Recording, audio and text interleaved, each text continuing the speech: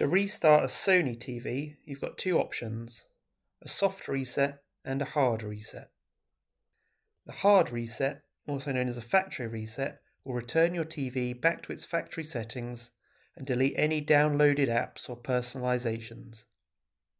To factory reset a non-Android Sony TV, press the power button on the remote or TV itself to switch it on, then hold the up arrow on the remote and at the same time hold the power button on the TV itself until reset appears on screen.